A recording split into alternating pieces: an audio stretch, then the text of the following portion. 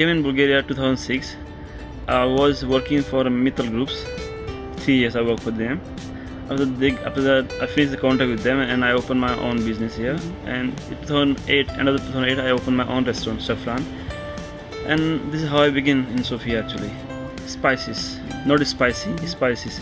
Because in Bulgaria, people know only spices. Then they know Indian food is chili and curry. Actually, it's not correct for me because I learned this in this cuisine, and this is my home food actually. And Indian cuisine is lots of spices, herbs. You can feel the aroma, you can feel the taste of different tastes in different cities in India, which is we are making here in my restaurants.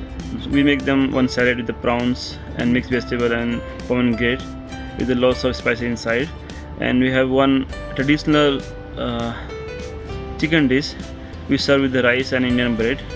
And we create one dish, not traditional Indian, but we put lots of spicy Indian spicy inside. It's called panna cotta in Italian or something. This we create for our Indian cuisine, especially for the Sofia week.